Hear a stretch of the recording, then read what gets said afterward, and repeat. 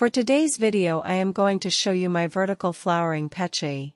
It is my first time to plant them in a tower to see if they can grow healthy compared to the traditional way of planting them on bed gardening.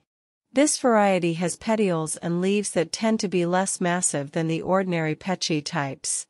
They have small flowers that grow on top of an erect flower stalks.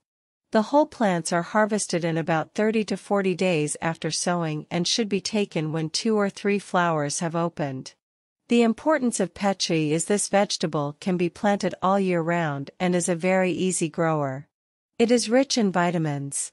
Pechay leaves can be a supplement to soup or stir-fried with any seafood, meat, or served alone with plain garlic. Pechay contains calcium, phosphorus, potassium, and vitamin A, making it beneficial for bone health, digestion, blood pressure regulation, and vision improvement. These vegetables are especially delicious when boiled with a little salt and oil, drained and served with oyster sauce, or stir-fried with noodles and other vegetables. It is easy to grow in all seasons.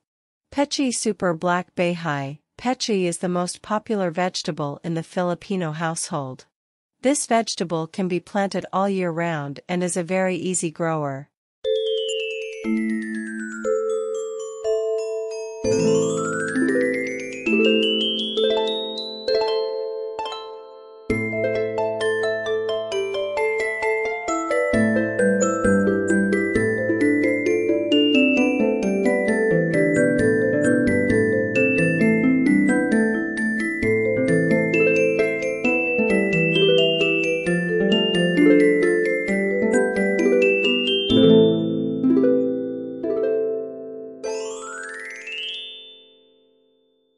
Thank you for watching.